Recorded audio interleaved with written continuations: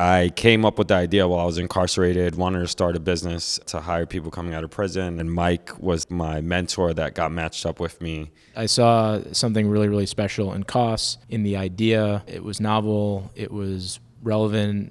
Beyond that, he just had real entrepreneurial hustle. I consider him my big brother. It's a partnership, and you got to work to maintain the partnership. Family is the company you keep, the people who you love, whose circumstances thrown your way. You feel like a beautiful obligation to support them in their journey.